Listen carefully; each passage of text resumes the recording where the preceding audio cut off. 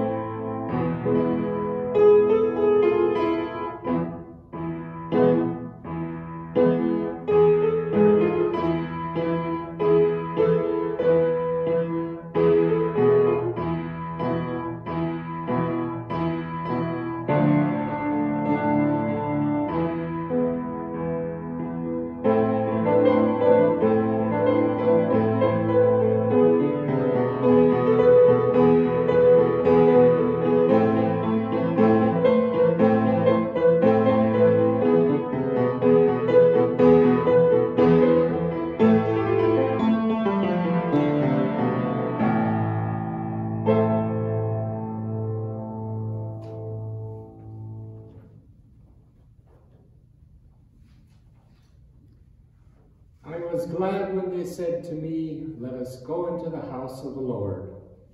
Oh, how we wish we could all gather together here in the house of the Lord, but that is not possible now. But God has promised to be present wherever we are. So we welcome you to this virtual service of worship here at Hively Avenue Mennonite Church. Thank you for joining us wherever you are. We'll begin with some announcements. If you have your bulletins, make sure you read all the announcements there. A reminder for the youth that Snacks and Scripture will meet this Sunday at 7 o'clock at the Hess home. Also remember to send or bring your offerings to the church on a regular basis. We need your continued support. In the bulletin there are links to the Hively bird stories and photos, and also the Hive of Creativity. So check those out online. You'll find them interesting. Next Sunday, there will be another parking lot hymn sing. We'll have a regular worship service recorded on Saturday. Susanna Larry, the new professor at the seminary, will be preaching. And then on Sunday morning at 9:30, we'll have a hymn sing in the parking lot. And the Zoom fellowship hour will then follow at 11:15.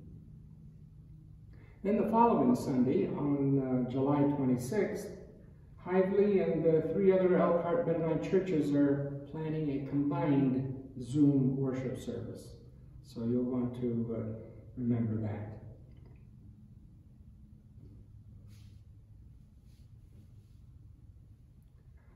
Listen to these words from Psalm 103 as our call to worship.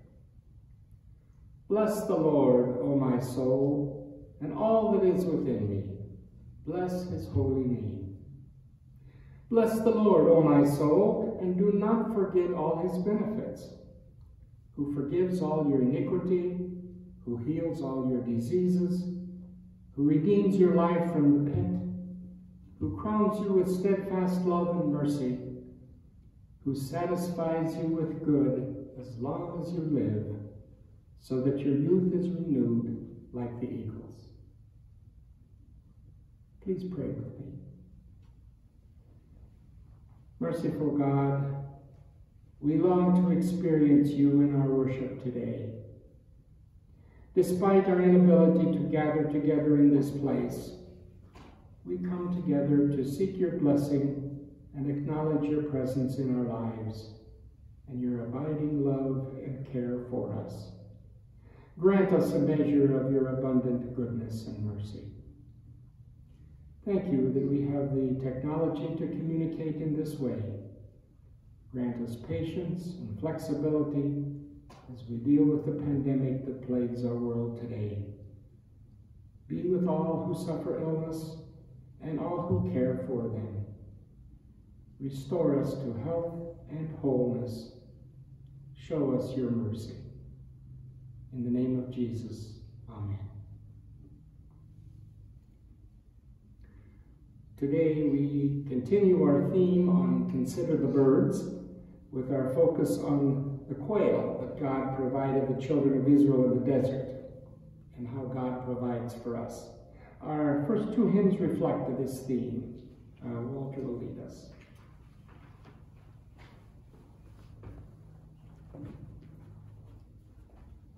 The prelude took me to Fiddlers on the Roof, and the long tradition of speaking and singing and dancing before Jehovah.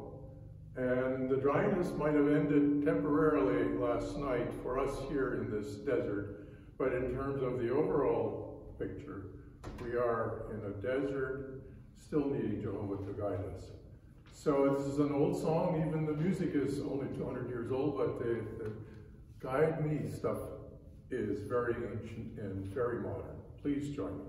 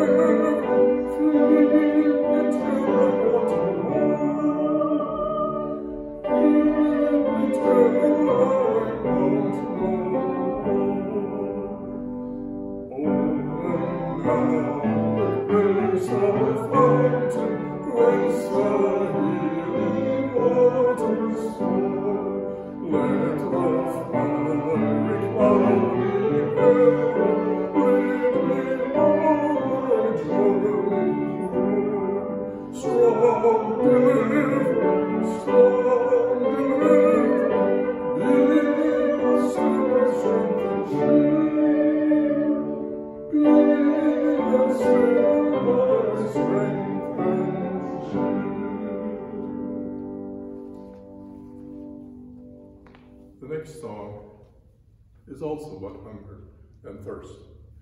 By hunger and thirst, we will play it, and I'll sing on the first verse.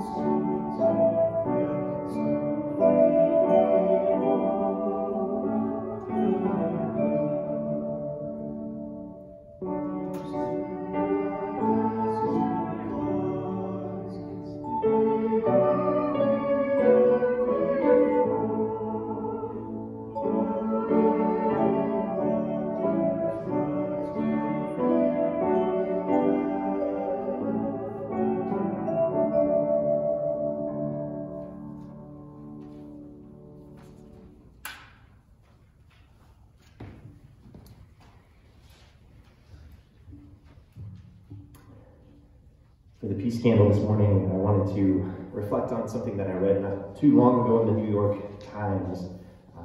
It's been easy for me, I feel like, over the last, many years, but especially during this COVID era and this season of social unrest and much going on in our nation, to get a little bit pessimistic, to feel like everyone is talking past one another, that no one is actually hearing each other.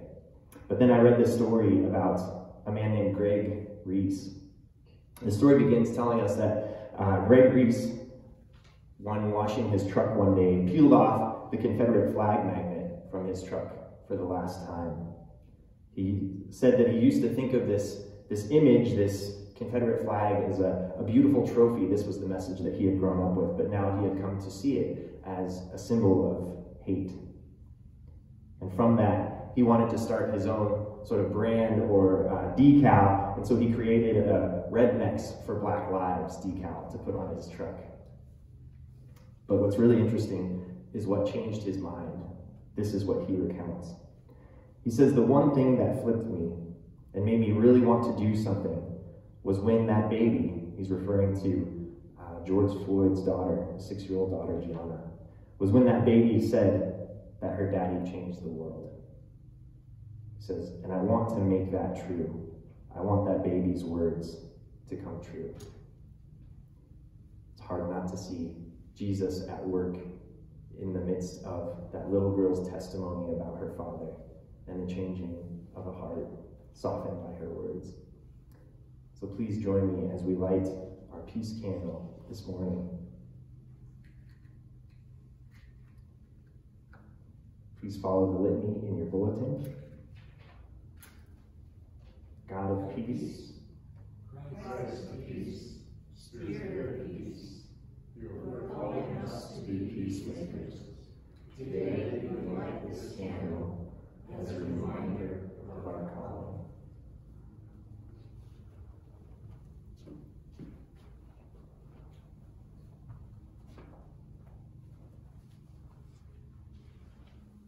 Join me in the prayer of confession as printed in the bulletin. We'll read this in unison. Most merciful God, we confess that we have sinned against you in thought, word, and deed, by what we have done and by what we have left undone. We have not loved you with our whole heart. We have not loved our neighbors as ourselves. We are truly sorry, and we humbly repent.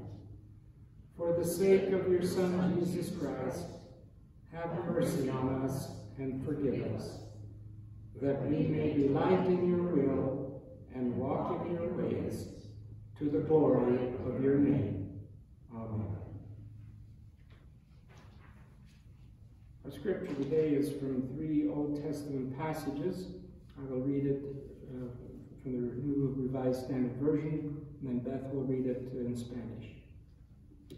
Exodus 16, verses 11 to 13. The Lord spoke to Moses and said, I have heard the complaining of the Israelites. Say to them, at twilight you shall eat meat, and in the morning you shall have your fill of bread. Then you shall know that I am the Lord your God. In the evening, quails came up and covered the camp, and in the morning there was a layer of dew around the camp. From Numbers chapter 11, verses 18 to 23. Again, God said to Moses, and say to the people, consecrate yourselves for tomorrow, and you shall eat meat. For you have wailed in the hearing of the Lord, saying, if only we had meat to eat. Surely it was better for us in Egypt. Therefore the Lord will give you meat, and you shall eat. You shall eat not only 1 day, or 2 days, or 5 days, or 10 days, or 20 days, but for a whole month, until it comes out of your nostrils and becomes loathsome to you, because you have rejected the Lord who is among you. and had wailed before him, saying, "Why did we ever leave Egypt?" But Moses said, "The people I am with number 600,000 on foot. And you say, I will give them meat that they may eat for a whole month? Are there enough flocks and herds to slaughter for them? Are there enough fish in the sea to catch for them?" The Lord said to Moses, "Is the Lord's power limited?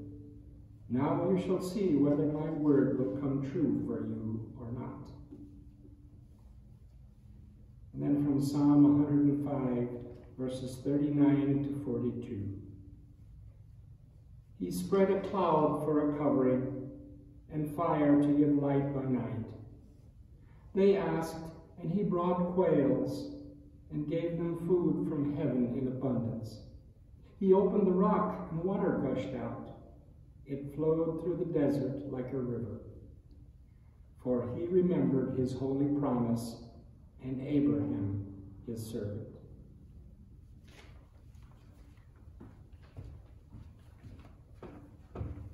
Buenos días, estoy leyendo Éxodo 16, versos 11 a 13. El Señor habló con Moisés y le dijo, han llegado a mis oídos las murmuraciones de los israelitas. Diles que antes de que caiga la noche comerán carne y que mañana por la mañana se hartarán de pan. Así sabrán que yo soy el Señor, su Dios. Esa misma tarde el campamento se llenó de codornices y por la mañana una capa de rocío rodeaba el campamento. Y otra de Números 11, 18 a 23. Al pueblo solo le dirás lo siguiente: santifíquense para mañana, pues van a comer carne. Ustedes lloraron ante el Señor y le dijeron, ¿quién nos diera carne? En Egipto la pasábamos mejor. Pues bien, el Señor les dará carne y tendrán que comérsela. No la comerán un solo día, ni 2, ni 5, ni 10, ni 20, sino todo un mes, hasta que les salga por las narices y les provoque náuseas. Y esto por haber despreciado al Señor, que está en medio de ustedes, y por haberlo llorado, diciendo, ¿por qué tuvimos que salir de Egipto? Moisés replicó, me encuentro en medio de un ejército de 600,000 hombres, y tú hablas de darías carne todo un mes, aunque se les degollaran rebaños y manadas completas, les alcanzaría, y aunque se les pescaran todos los peces del mar, ¿eso les bastaría? El Señor le respondió a Moisés, ¿acaso el poder del Señor es limitado? Pues ahora verás si te cumplo o no mi palabra. Esta es la palabra de Dios, gracias a Dios.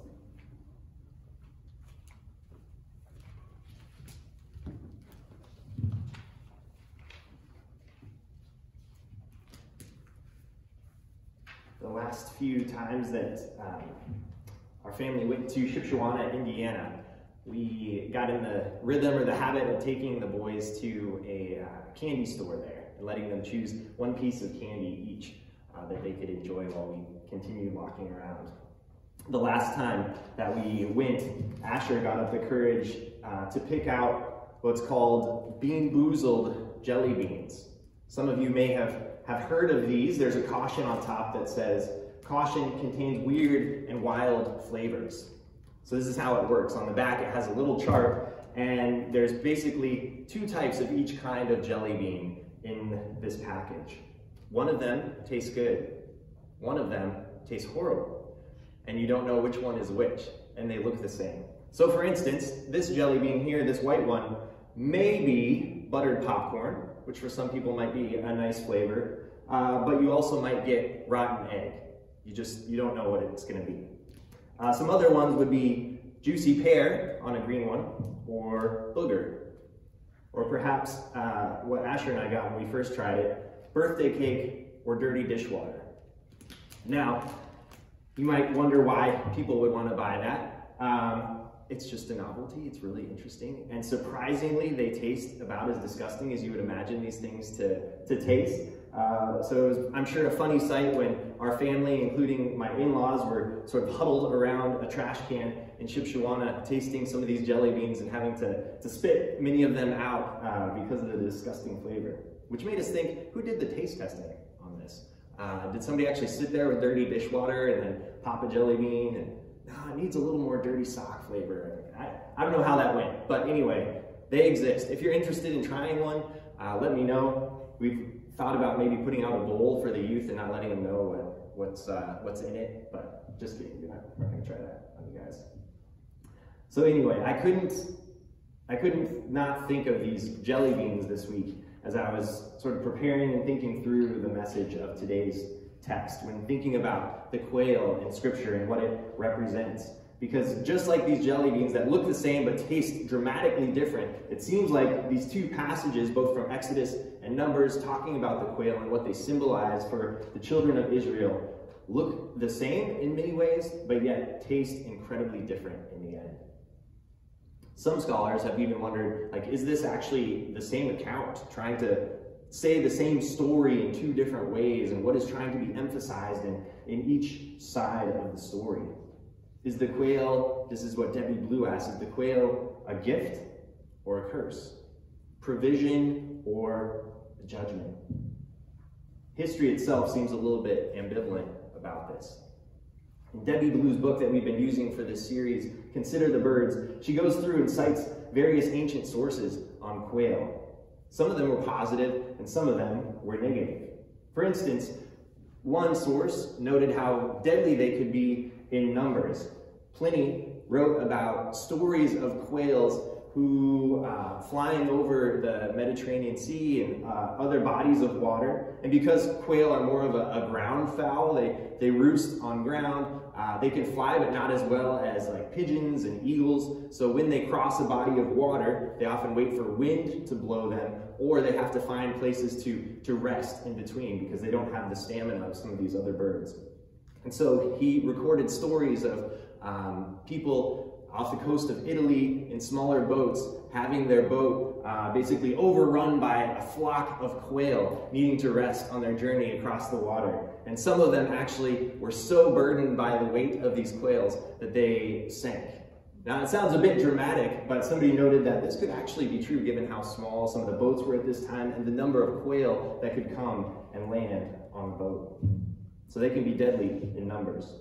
But they can also be medically helpful. At least this is what some people thought. For instance, Pseudo-Galen, in his medieval pharmacology, wrote that if a cruel person, a mean person, eats from the heart of this bird, he or she becomes friendly because its heart turned his or her cruelty into friendliness. I wish that were true, right? You invite your enemy or that person that's been mean to you over for soup, and you maybe crush up a little bit of quail heart in there, and all of a sudden they're kind from then on. I wish that were true. Maybe it is. I'll have to try that sometime. But she also notes that quail could be good signs in some cultures. For instance, in Lithuania, I don't know if this is still true or if this was historically, but in Lithuania, newly married couples would eat quail for good luck in marriage. Or in France, this is probably an ancient custom, the bride and the groom would carry quail hearts to ensure happiness in life together. But in other cultures, they actually represented trouble. For instance, in Madagascar, quail are considered taboo. In Hungary, they're considered an accursed bird. In ancient pharmacopoeia,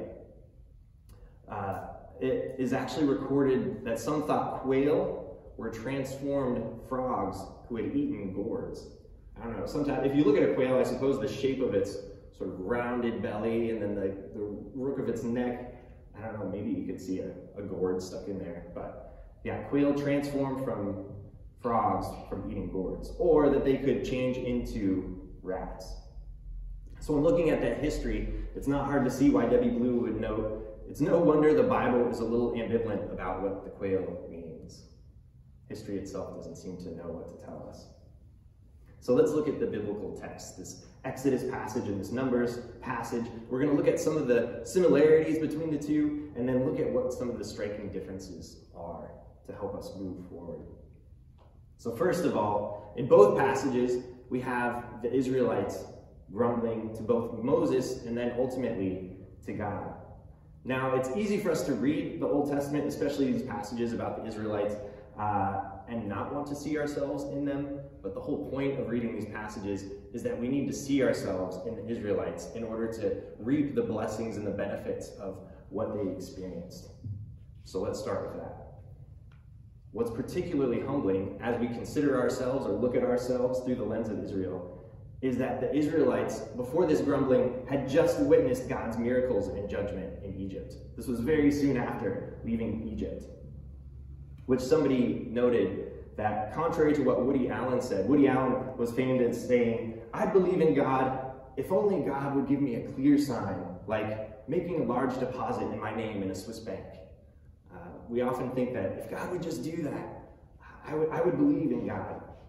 Responding to this, Dennis Prager, Old Testament thoughtful theologian, says, despite what almost all of us may think, miracles do not necessarily lead to faith. Despite what almost all of us may think, miracles do not necessarily lead to faith. Which maybe is why Jesus does not point to the miraculous. Jesus doesn't point to the plagues or the Red Sea or to Jericho when encouraging us in the New Testament not to be anxious. He doesn't say, consider the walls of Jericho and how they crumbled after 7 days with just the blowing of a horn, or consider the Red Sea, how it was parted before the Israelites. The God who did this, how much more can that God feed you? No, Jesus says, when encouraging us not to be anxious, consider the birds, consider the lilies of the field.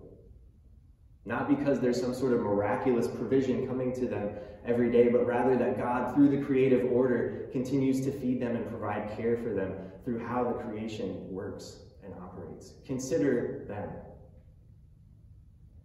And in this, we're reminded that God provides much more in the mundane, what we would think of as mundane, than in the miracle. Terence Freitag, another Old Testament theologian, says this, that the worship life of the people of God is not simply to focus on the dramatic acts or the miraculous things of God, but also to provide remembrances of how the seemingly little things in their daily lives are undergirded by the sustaining care of God. So our worship lives are supposed to be not just focused on the dramatic acts of God, but rather on sort of the mundane little things that God is continually doing to show us care and provision.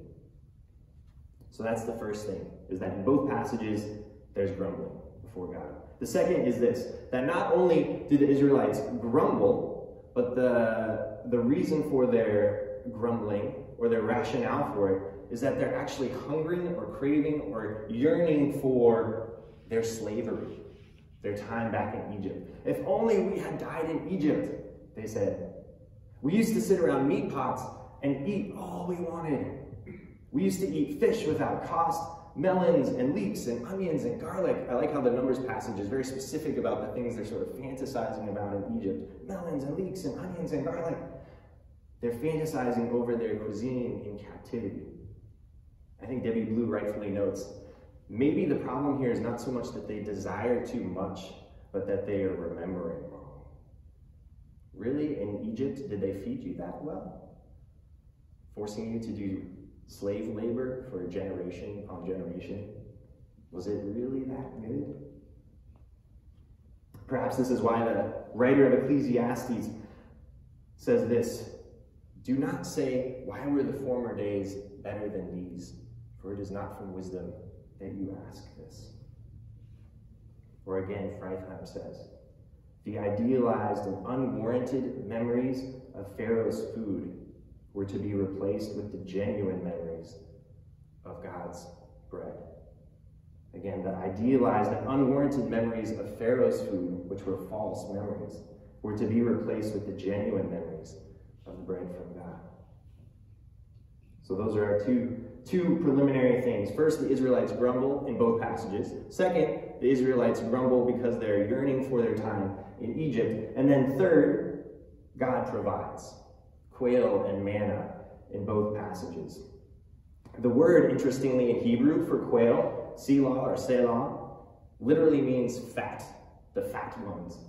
This isn't probably quite as big as a real quail, but you can see there's a little puffy chest here on the quail, and they are a rather plump little ground bird. So they've been used throughout history, considered a delicacy, especially for their breast meat. And so for the quail to be provided to Israel, this would have been a delicacy to them.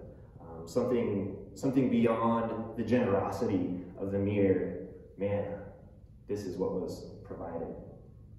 So we have these three things. We have the grumbling, we have the hungering or the remembering wrongly, we have the providing. And these are the same things in each of the passages. But here's where the accounts get different.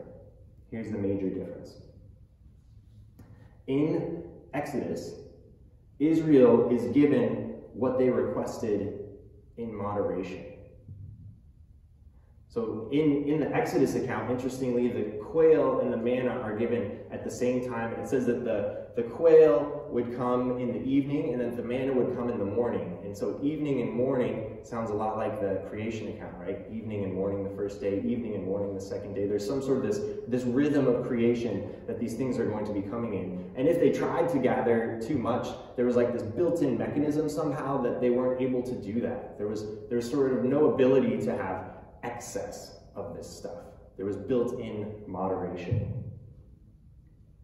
But not only was there built-in moderation, there was also instruction to gather in moderation.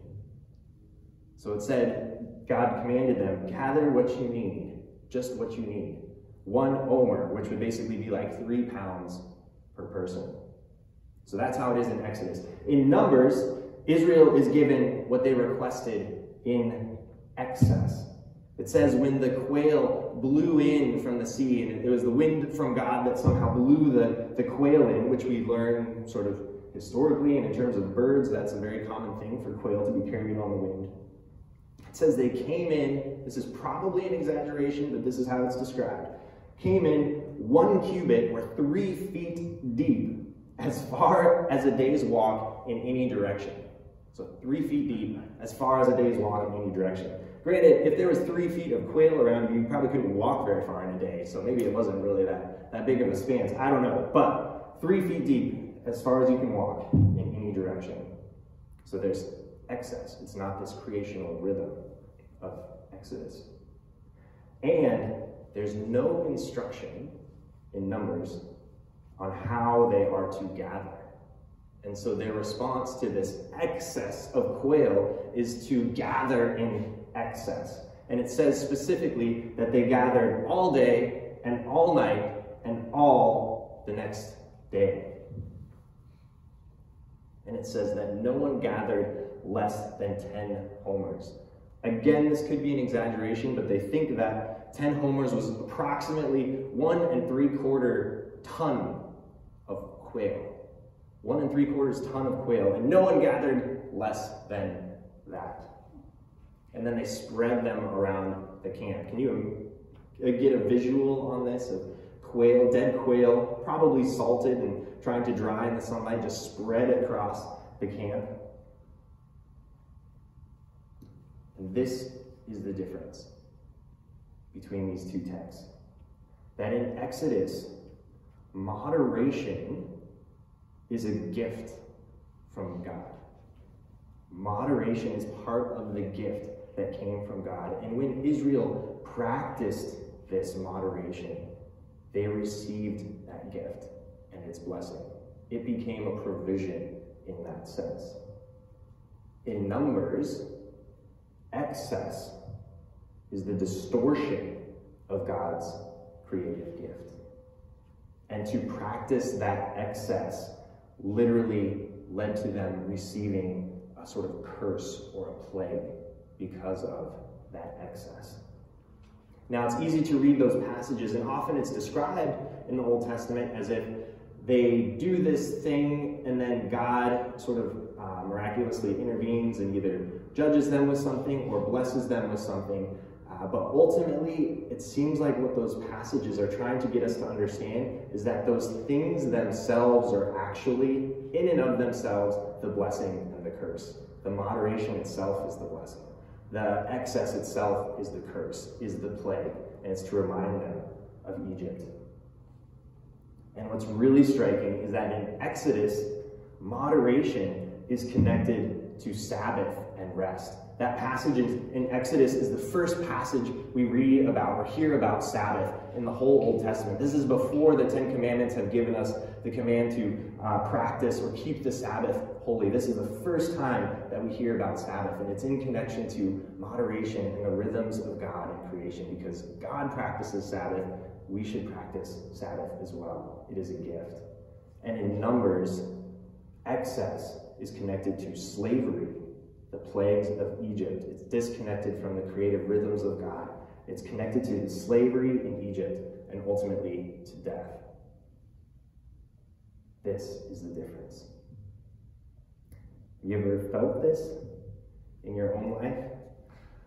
I must say now, as a homeowner, there are many blessings in owning a home. I love being able to work on the house and do things that you want to the house and take care of the yard as you please and all these wonderful things. But there's also this element in it to where if you don't keep it in check, or at least this is my own personality, I can't project this on everyone else. If you don't keep it in check, that yearning to care for your home or make it better or do all these projects on it, it can quickly become a kind of compulsive slavery. I've felt that. Maybe it was COVID season because we didn't have much else to do, and so home projects seemed like the thing to do, but I've been doing all sorts of home projects, and I started to get into this rhythm where before I'd even finished one project, I was thinking of getting ready for the next one, and I wouldn't even kind of pause to enjoy what I had done before I just dove into the next project. And after a while, it literally started to feel like the metaphor of slavery literally felt like what was kind of happening in my own heart and in my own mind. And so one night I remember going out into the garage and just having to sort of verbally, at least in my head, sort of offer this prayer to God of saying something to the effect of, like, God, this is our home, like, of course we love this, and I put a lot of sort of sweat equity into this home. But I want to be at the place where if you asked us tomorrow, for whatever reason, to just sell it and get rid of it and do something else with our lives, here in Elkhart or wherever it would be, please give me the strength to be able to do that, because I can feel it sort of building an attachment inside of me. Maybe you've never experienced something like that, but that's been my experience. And sometimes we have to get to that place where we can say to God, God, this is yours. Do with it as you please. So is the quail, in the end, a gift or a curse, provision or judgment? Well, I think it's very clear in these passages that it is both. When received in creative moderation, when received in the rhythms of work and rest, the quail was a gift and the quail was blessing. But when sought from excessive craving, and this is something I didn't mention, one of the differences between the two accounts is in Exodus, the quail and the manna kind of come at the same time as a request of the people for food. In Numbers, it seems as though they've already had the manna for a long time, and they've been getting sick of it, and so the request was for more food, desiring something else besides what God had already provided. So when sought from excessive craving, or when gathered in sort of restless, slave-like work, night and day and night, it becomes a curse and a plague and a return to captivity. So one is the way to receive God's provision. Like, to practice moderation is literally to receive the provision of God. And the other is, ironically, to reject God's provision, even though it looks like you're gathering it up in excess. It's actually a rejection of God's provision. And though we can't go into it, I wish we could do a whole nother sermon series on how Jesus then becomes the embodiment of this way of receiving God's blessing. George MacDonald, I was struck by one of his quotes, said this: Jesus Christ is the way out and the way in from every slavery, conscious or unconscious, into liberty. Jesus is the way from the unhomeliness of things to the home that we desire but do not know. Jesus is the way from the stormy skirts of the Father's garments to the peace of his bosom. This is what we see in the contrast of these passages in Exodus and Numbers. This is what we see in the contrast in our own lives as we learn to practice or not practice the gift of God of moderation in receiving God's provision. So I pray, brothers and sisters, that you, along with me, and I pray that you would pray for me as well, that we could truly receive God's loving provision through his creation and accepting it in moderation and knowing that ultimately God is the ultimate gift that we can receive. Amen.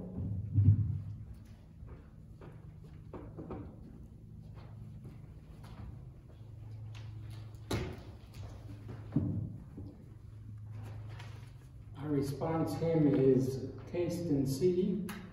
Join us on the refrain, which is printed in the bulletin.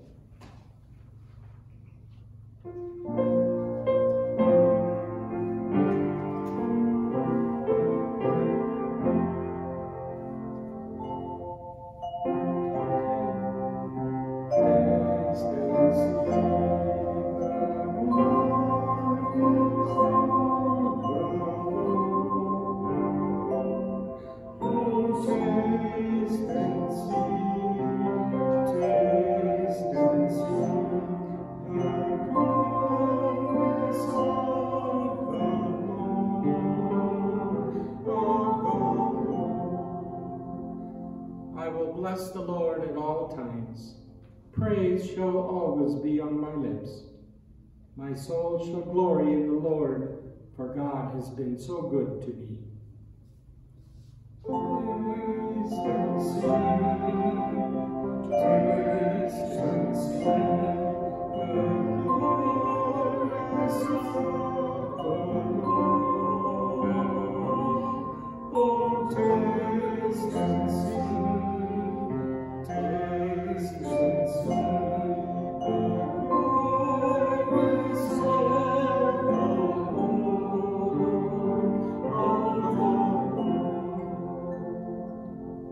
Glorify the Lord with me. Together let us all praise God's name. I called the Lord, who answered me. From all my troubles I was set free. Taste and see, taste and see, the Lord is good. Oh, taste and see, taste and see, the Lord is good.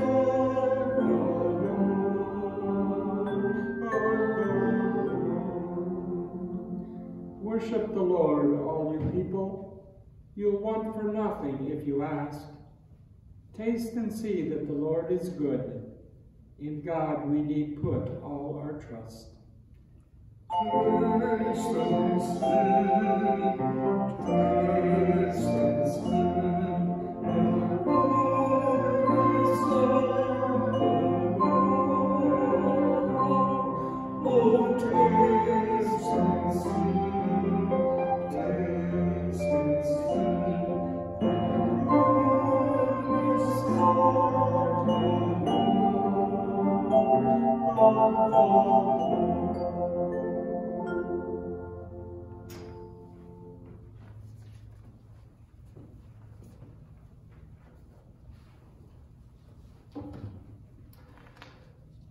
For the prayer I offer, Isaiah 55.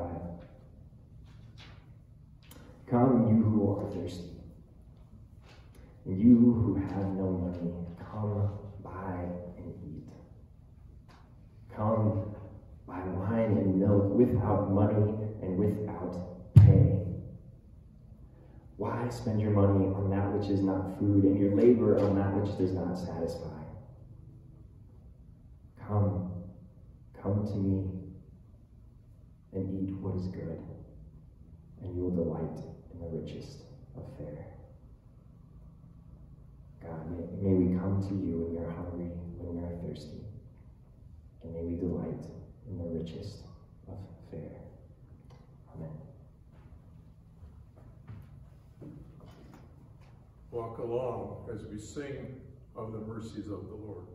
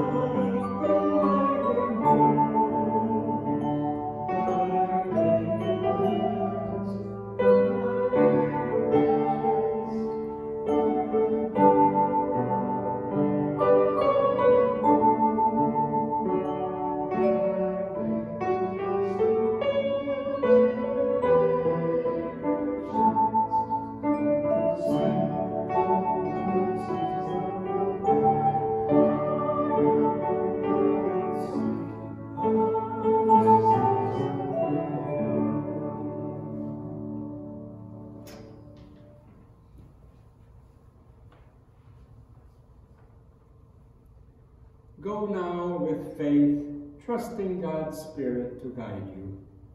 Go now with hope, waiting for the fullness of Christ's reign. Go now with love, resting in God's care and the care of God's people. Go out with joy, to listen and speak, to sing and suffer, to proclaim good news and give glory to God.